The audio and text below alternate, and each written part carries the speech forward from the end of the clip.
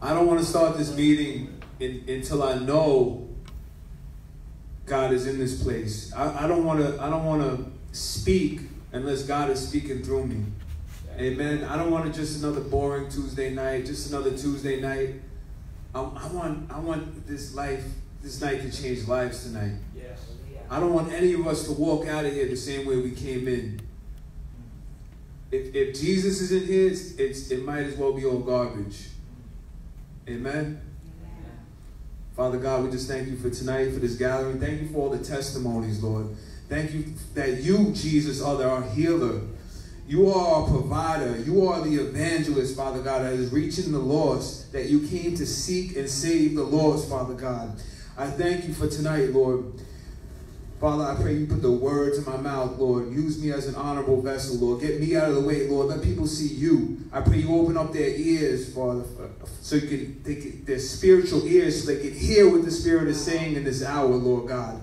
I pray that you prepare their hearts and just till the soil of their hearts, Lord God. I pray you remove any distractions throughout the day, the social media, the TV, the radio, anything that is hindering them from hearing your voice, Father God. I pray you remove the distractions, Lord, and let us set our eyes like flint upon you tonight, Father God, in the name of Jesus. I pray that this seed, that no enemy or devil in hell can snatch this seed that will be planted tonight. Father God, for everybody watching, Father God, bless them in the mighty name of Jesus. In the name of Jesus, amen. Amen. Amen. Hallelujah. So I had a great weekend. I was out there in Lakeland, Florida, with some beautiful brothers and sisters in Christ. And shout out to Matt Cruz. He came down from Chicago, and he's like, I want to go evangelize. So we went out to the mall there in Lakeland Square Mall. And man, God just showed up. I'm talking about people were just giving their lives to Christ right there on the spot. Like it was nothing. It was like taking candy from a baby. My brother Isaac went right up to these teens. He said, I'll be right back. And he just flew over there. And it was a group of African-American kids. It was about 6 of them. High school. He said, I just want to share my heart with you guys. Is that okay? And they all just locked into this guy. Wow. And he just started sharing his testimony, pouring out his heart. And then he shared the gospel. And he said, is there anyone here that would like to receive that right now and encounter Jesus? 5 out of the 6 of them stood up. That's awesome. Come on, give Jesus a hand clap. This is what the send was all about. It was about activating us to get out there into the vineyard. So we stood in a circle, and these kids just confessed them with their mouth. And like Pastor Jason said, we want to get them saved first before you get them filled. We want to get them saved before we get them filled. And we got into contact with them, and the next step is discipleship. Like my mom said, we got to teach each one, reach one. And when you reach one, we teach one. You know, we don't have to stand on a pulpit or go to stadiums. The most important thing to Jesus is the selfless things we do.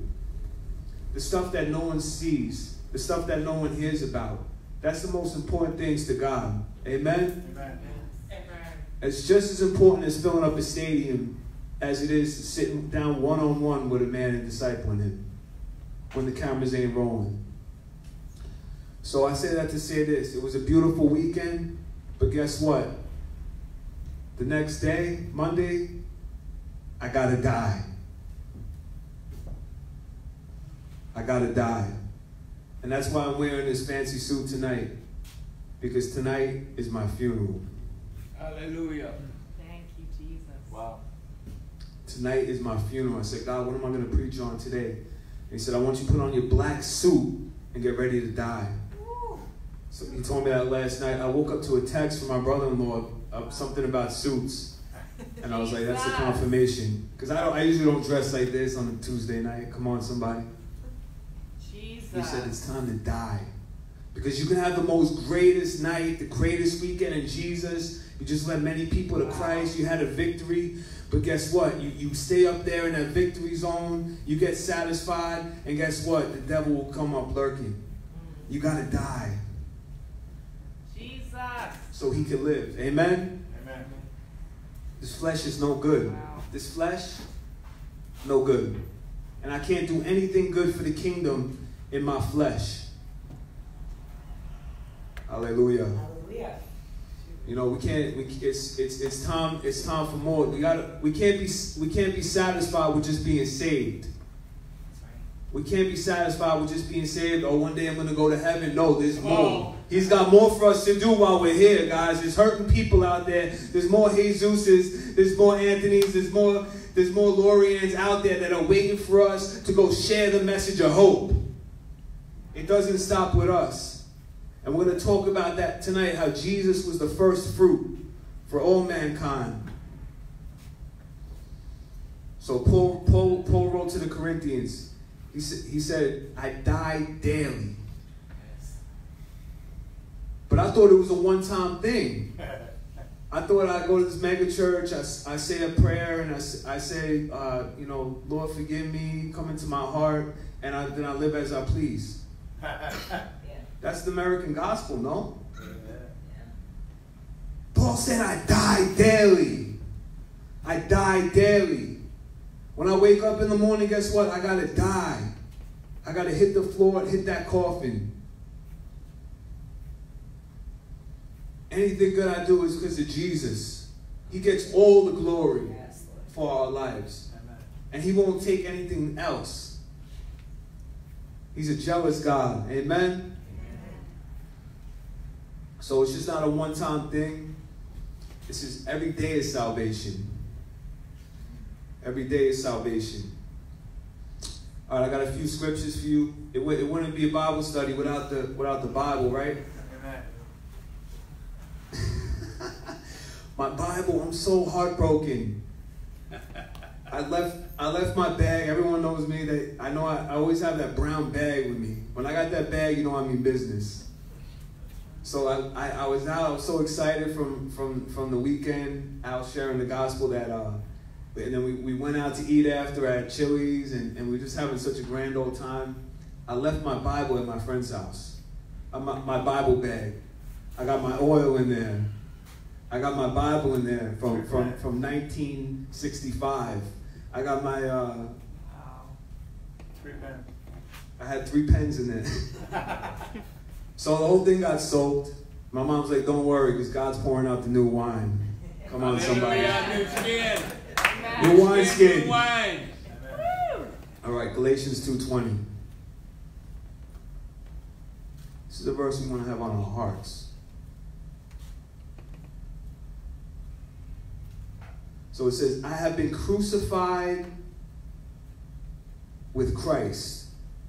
It is no longer I who live, but Christ who lives in me.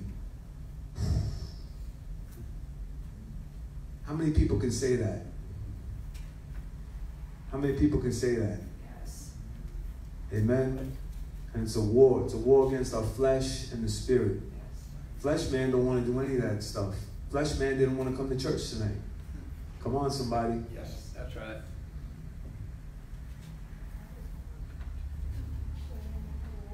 God already gave us all of himself. But the question tonight is, how much of yourself are you willing to give God?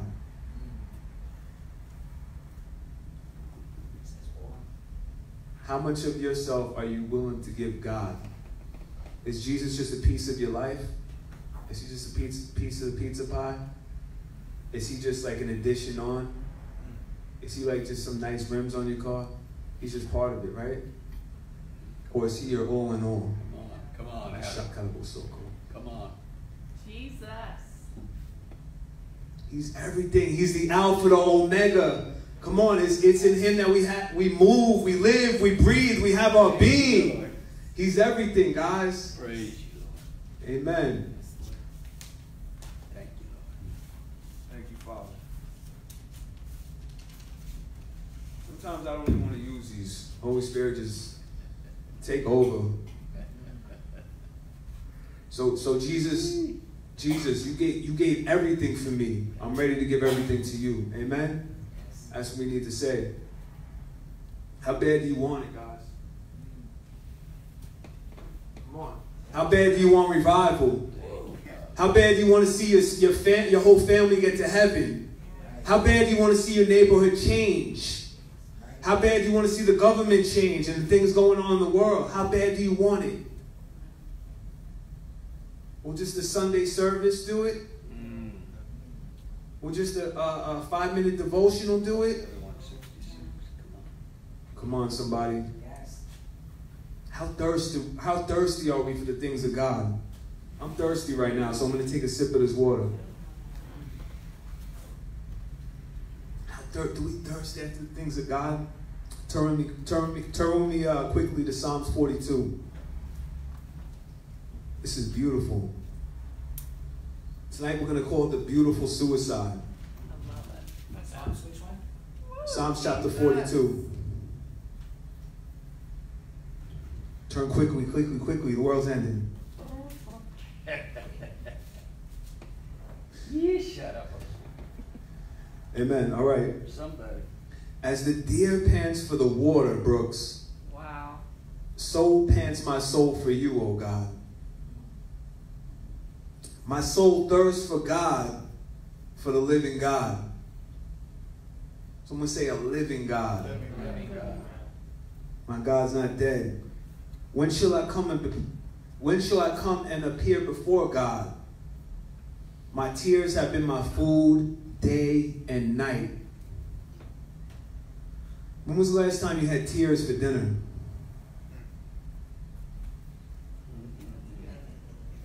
When was the last time you had tears for dinner where you were just crying out to God? When you were just crying out for him for more. Blessed are those who hunger and thirst after righteousness, for they shall be filled. How hungry are we for the things of God? That's right. Or are we just skating by on just a little bit? Amen? And that's why fasting is so good. That's why this fasting season is so good. Because America is spoiled. Even the homeless people don't go hungry in America. Right? Amen. Come on. And we're so used to, America's so used to getting 3 hots, minimum. And we got to keep eating, and we're always filled. We're always satisfied. That's why a fasting season is so great, because we learn to put down the things of the flesh and tap into the spirit. Yes. And that's what God's trying to take us in this season. And that's why he's using Lou Angle and these guys to consecrate a huge fast with over 17,000 people. That's amazing. Yes. That's amazing. So I encourage you guys, get on this fast. Even if it's a Daniel fast to start, a juice fast, something. Let's start hungering after the things of God if we want to see revival here. Come on. Somebody shout amen. We got dry bones in here? Amen. Come on. I know that's not something to shout about. We love our ribeye steaks. But there's a whole lot of ribeyes in here. There's a whole lot of hidden ribeyes and mashed potatoes that we haven't had yet. And God's waiting to feed us. That's good. That's good. Hallelujah. Wow. All right, John chapter 4, verse 32 through 35. This is when the disciples came to him and they said, Rabbi, why aren't you eating? Eat something. Eat something, Rabbi. And Jesus rebuked them.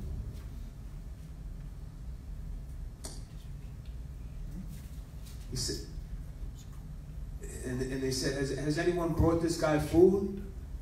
Jesus looks a little skinny. When was the last time he ate? Or maybe he stopped on McDonald's on the way. No, Jesus said to them, he said, my food is to do the will of him who sent me and to finish his work. Yes. And that's what fasting does. It makes us hungry to do the will of God. Guys, there's something about winning a soul. There's something about seeing somebody become new in Christ, right? Yes. That's why the average Christian just goes to church and never get into the meat and bones of it. Jesus wants us to be involved as co-laborers in Christ to finish his work that he sent his son here to do, to reconcile the world back to him. Give him a hand clap. Thank you, Lord. And we're all a part of it. Amen? Every single one of us, from the pinky toe to the head to the eye to the nostril. Thank you, Jesus. Yes. But we're so concerned with self in a selfie world when God's calling us to be selfless. Woo. Yes. That's right. It's all about me, me, me. Look at Facebook. Me, me, me. My picture.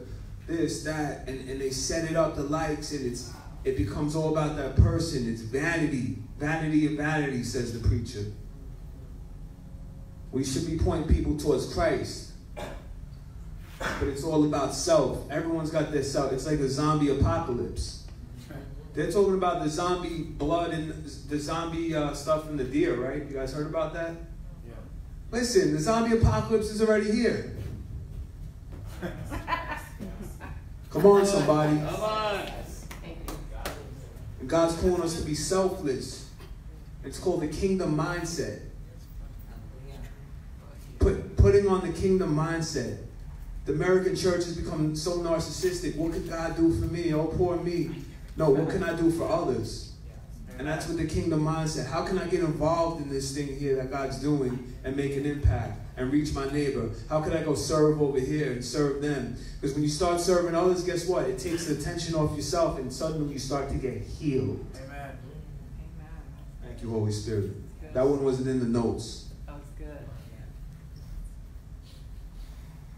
Everywhere we go should be with a purpose. I'm going to the mall, I'm going to H&M. Great. Are you just going shopping? Or is there somebody hurting in H&M who's thinking about committing suicide tonight? But we won't know if our nose is all in our selfie. That's why we got to have discernment and be in the spirit and always be ready to give an account for the hope that is within us. Always be ready. Because somewhere out there there's someone hurt. When we go to Walmart or we go to Publix, we're not just going food shopping. Amen? Somebody in there. We always got to be on an assignment. Jesus was our greatest example. Everywhere he went on an assignment. Yes. He said, I must be about the Father's business. Everywhere he went. He didn't play games. I go to the gym, guys. Guess what? I got convicted about wearing my headphones because I just be all on myself and my set and how much weight I'm going to lift next. And God told me no more of that. So I don't go there with headphones anymore. I do my sets, bodily exercise profits little, right? But guess what? Spiritual exercise profits more. I'm praying in tongues in between sets. I'm preparing the land. I'm tilling the soil for that gym. Amen? That's right. I'm getting it prepared. My sister Lauren, she's a great example. She'll be in the gym, and I'll look over. She'll be laying hands on somebody, preaching the gospel. All her gym buddy is like, "Come on, you're missing the set. It's your turn." She don't care. Why? Because she's about the Father's business. Give them a hand clap. And we need more people like that. Hallelujah. Glory to God. It's about to get good. I saw a lady at Ross the other day, and she's like, man, I can't wait. She worked there. She's like, I can't wait to get home and listen to David Wilkerson. She's like, he's so good. He preaches the truth. And she's like, all these other preachers, they're not preaching anything good. Guys, people have a hunger for the truth, guys. That's right. Come on, somebody. People have a hunger for the truth. We spend so much time tickling ears, right? Trying to fill the churches, but the fruit is rotten. Trust me, if you preach the truth, God will promote you, not man. Yeah. Amen? Yes. Amen. Let's stick to this word.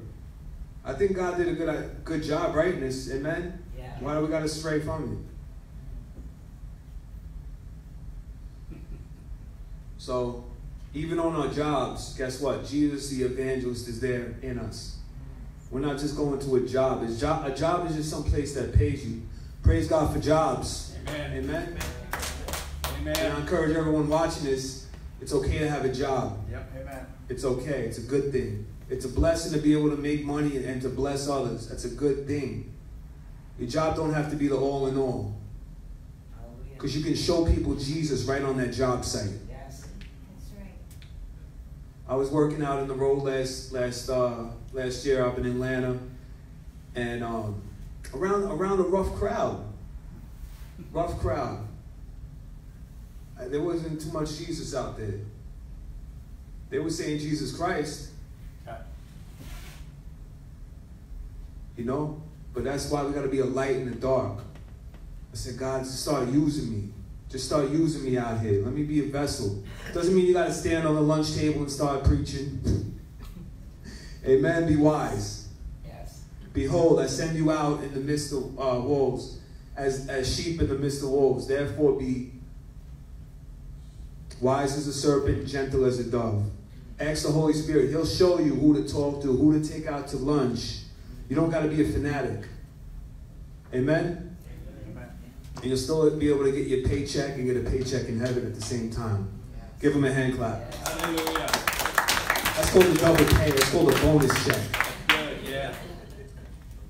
Benefits. So I started inviting these guys back to my hotel. Come over. Let me buy you dinner. Preach the gospel to them. People start getting saved. One guy on the job, he was about 50 years old. He called him Big Rick. He had a crippled back. And he's walking. He's like, I'm about to go home. And he could barely walk up the stairs. People were throwing stones at him, making fun of him. I said, come here, brother. The Lord told me to lay hands on him. Wow. And you know what? I want to obey God and not man. Because something in me said, the flesh was like, nah, don't do that. You'll get fired. I took him and I said, let me pray for you, brother. I started praying. The power of God came on him right on that job site. He started straightening up. Come on, somebody. He started straightening up. Praise God. Oh, my gosh, it's getting hot. It's getting hot. He was walking up the stairs like this, right? He's walking up like this. He had to pick up his other leg. And he was running down like this. Come on, give Jesus a hand clap. Thank you, Lord. Thank you, And Lord. Jesus, our healer. Yeah. Amen. Yes. Thank you, Lord. So it's okay to have a job. I know God has bigger plans for me. But while I'm here, I'm going to utilize my talents and my gifts. I'm going to bless this place until God brings me to the next place. Amen? Lord. Yep. Amen. And your fruit will spark their attention. Your fruit will spark their attention. How come this guy's not cursing? Amen? How come this guy's not complaining that it's been such a rough week? How come he's working what he's doing as if he's working unto the Lord? Whew. Thank you, Lord. If you go on your job site, what if we start to go on a job site? I'm working for you, Jesus. I ain't working for J&E Construction. I ain't working for B&B Plumbing. I'm working unto you. And we do our best job. And they say, wow, this guy's such a good employee. And guess what? You give the glory to God. When people say, well, how come you're so happy? That's when you give a reason for the hope that's within you. Yes. Amen? Yes. Always pray for open doors. God, give me an open door. Paul said that. Pray that doors will open for me to preach the message, right? You guys remember that? Yep. And when we got to pray for that every morning, he'll open doors. What are you listening to, sister? Oh, this is just that kingdom music. What's kingdom music? I never heard that. Well, sit down. Let me tell you about it. Come on, somebody. We're in this world, but we're not of it. We're called to be set apart for a greater purpose. Yes, sir. You don't have to fit in with the people on the job site. You aren't born to fit in with the people in this world. That's right. You're born to be a beacon of light, Yes. Come on. unashamed. Yes. Come on. Turn to your neighbor and say, you're a messenger. You're a messenger. You are. Thank you, Lord. You're a messenger. Calling all the messengers. We're calling all the messengers. Turn to your neighbor and say, you're an evangelist. You're an You're an evangelist. evangelist. What? D? Yes. Yeah. The word evangel means bringing the good news. How many saved folks in here? Thank you, Lord. You carry the good news. That's what an evangelist is. Amen. You got the answer to the world's problems. While this world is suffering, we hold the answer. We got the keys to the kingdom that can unlock somebody's prison door. Give them a hand clap. Hallelujah. Thank you. hold that answer. But now back to the funeral service. It starts with dying. It starts with dying. Dying to what? Dying to self.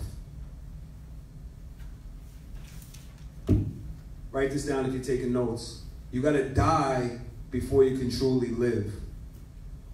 You got to die before you can truly live. It's called a beautiful suicide. Usually suicides are sad, but this is beautiful. Amen? Yes. I'm going to wrap this up here. John chapter 12, verse 24. Turn there quickly.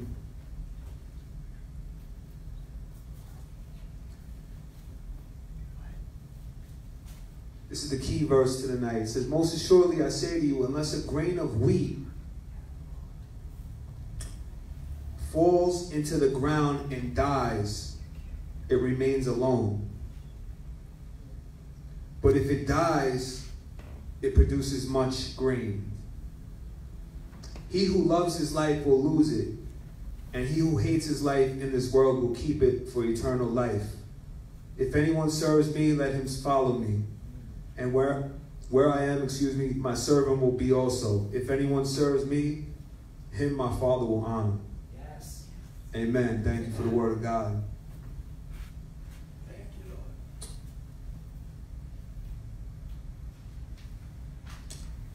Christ is the example. He was the first fruits, right? He was the first fruits to start this new Jesus movement. It started with Adam. Adam blew it. God sent his only son, and he was the first fruits. He's our example. And we'll call it the follower's example. Even Paul knew that. He said, follow me as I follow Christ. Paul didn't want to be a superstar. When they said he was a hero, he started ripping his clothes off. He said, no, you got this all twisted. It's not me, but it's Christ who lives in me. Amen? Yes. Deuteronomy 30:19 says, today I call heaven and earth as witnesses against you that I have set before you life and death. Somebody say life and death. Life and death. Blessing and cursing. Blessing and cursing. Therefore, choose life. Hallelujah. Choose life that both you and your descendants, somebody say me and my family, may live. How many people choose life here today? Life. Pro-life, pro-life, pro-life. Come on. Lord. Thank you, Lord. Make a decision tonight to choose life. How do we choose life? We choose life by choosing to die with Christ. So that the same way he rose from the dead, the same way God rose him up on the third day, guess what? We will also rise with him.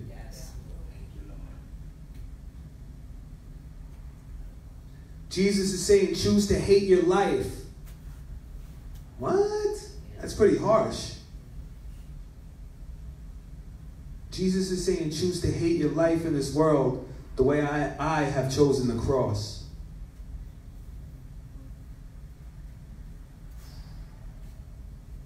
The same way Jesus chose that cross. He was in the Garden of Gethsemane. He said, Father, is there any way you could take this cup from me? Is there any way? And he said, not my will, but your will be done. How many of us can say that and mean it? And that's what God's waiting for. If anyone will come after me, let him deny himself and take up his cross and follow me. Not my will, Lord, but your will be done. That's what he's waiting for. And on the other side of that is something so beautiful that words can't even express. It's a peace that passes all understanding. Come on. It's a boldness, guys. Come on. It's a restoration. It's a redemption, guys. It's amazing. If only we'll say, I'm ready to die. Jesus said, only those who do the will of my Father will inherit the kingdom. Some Bibles take that verse out. But in the Bible I read, it's still there.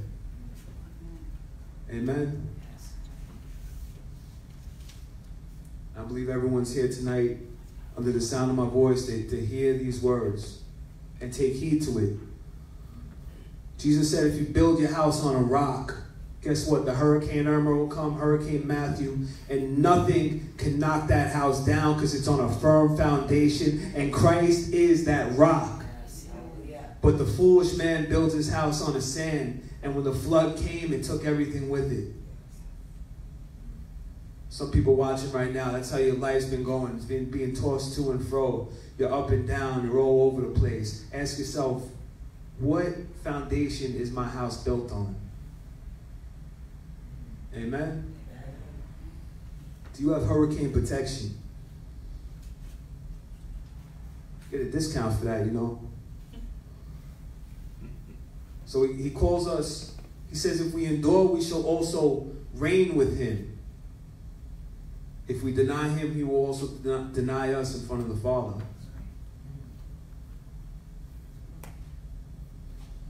A lot of people won't deny Jesus, but they'll deny his word. Yeah. Catch that. If you follow in my word, you will be my disciples. Amen? Amen. So we're almost done with the funeral service here. Amen. You guys will be burying me soon. Rest in peace. Thank you, Lord. So he calls us to choose the cross. Why would I want to choose the cross? And I want to ask you something. What do people do with a cross? Back in the day, people only did one thing with a cross. What they do? They tattooed it on them. They put it on their neck. Jesus didn't call us to get a tattoo of a cross. He didn't call us to get a chain with a cross.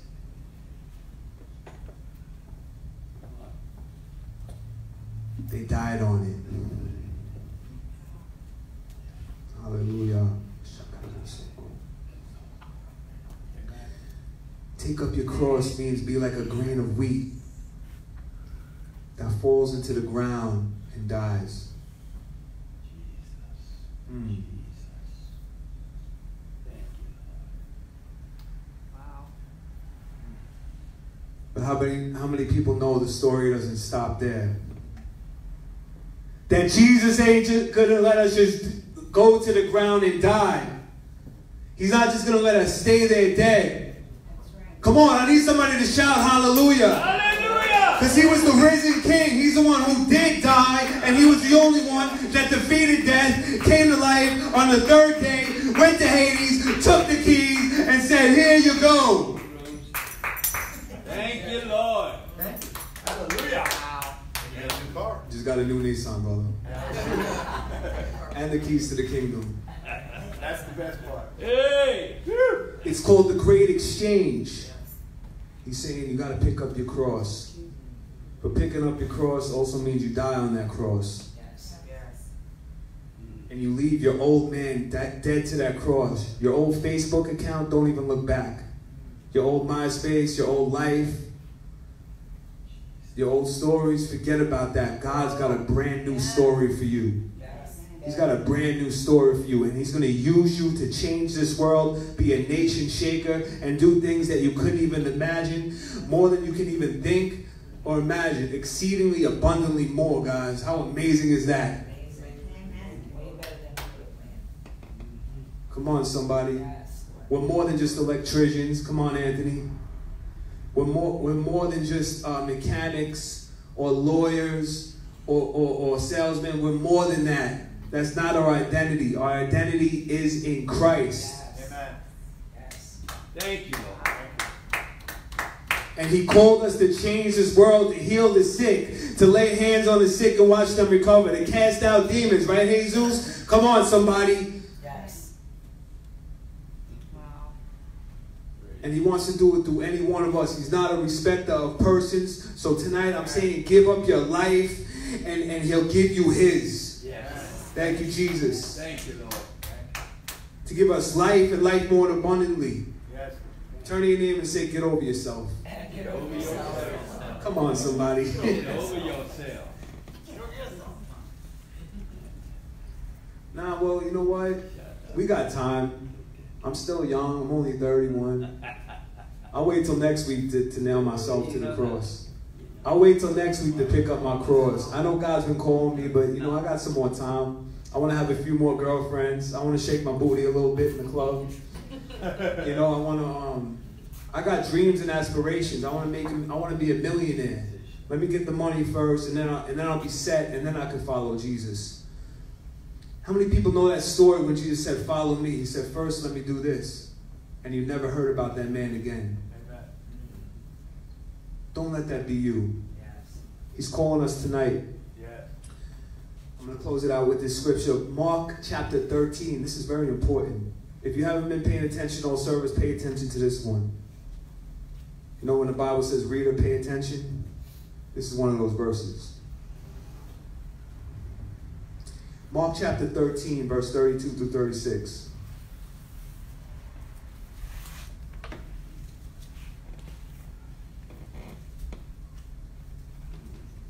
Thank you, Lord. Anybody know what time it is? Now. 8:36. 8:36. Amen. This meeting started at 7, so people knew to come here at 7, right? Yeah. I don't be there at 7, you know, we'll meet them there, right? But when the Son of Man returns, no one knows the day or the hour. Amen. Come on. But of that day and hour, no one knows, not even the angels in heaven, nor the Son, but only the Father. Take heed, watch and pray. Don't just say pray, it says watch and pray. For you do not know when the time is. It is like a man going to a far country who left his house and gave authority to his servants and to each his work and commanded the doorkeeper to watch. Watch therefore, for you do not know the master of the house is coming in the evening, at midnight, at the crowing of the rooster in the morning, lest coming suddenly he finds you sleeping. Turn to your neighbor and say, stay woke.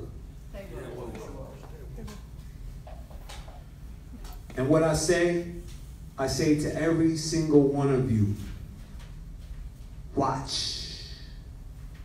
Thank you, Lord. Watch. Because he's coming back like a thief in the night. Yes, Lord. They don't preach this in most churches. Yes, Lord. And a lot of people are being deceived. Why? Because they're watering down the gospel. Amen. Thank you, Lord. Stay ready. Turn to your neighbor and say, you don't got to get ready if you stay ready. Stay ready. Stay ready. Like the virgin. Stay ready. The virgins. Don't be like the foolish virgins, right?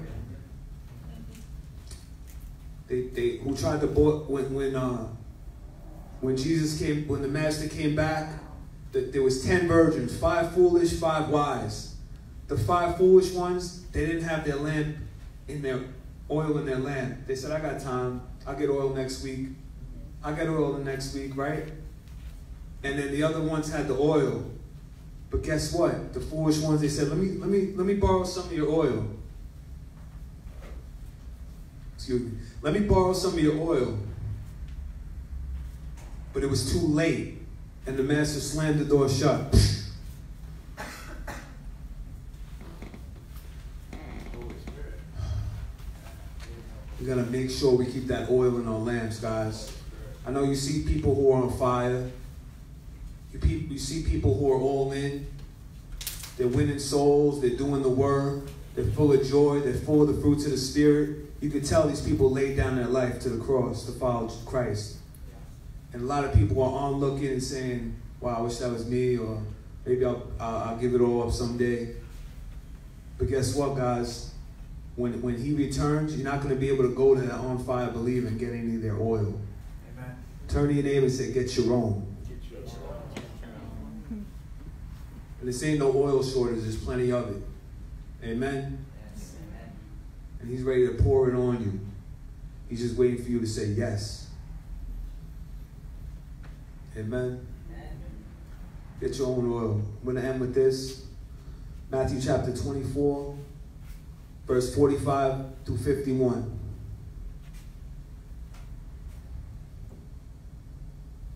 It says, "Who then is a faithful and wise servant, whom his master made ruler over his household, to give them food in due season?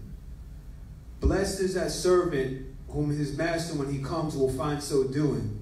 Assuredly I say to you, that he will make him ruler over all his goods." Amen. "But if that evil servant says in his heart, my master is delaying his coming," he's not coming. Jesus ain't coming back anytime soon. It's already been 2019 years. He's not coming back anytime. I got time. "But if that servant says in his heart, my master is delaying his coming," and begins to beat his fellow servants, to eat and drink with the drunkards and party and not follow God's will, the master of that servant will come on a day when he is not looking for him, and at an hour that he is not aware of, and will cut him in two and appoint him his portion in with the hypocrites. There shall be weeping and gnashing of teeth. Amen. The word of God. Brethren, let us not be like those foolish virgins. Let us not be like the servants who weren't paying watch. Amen.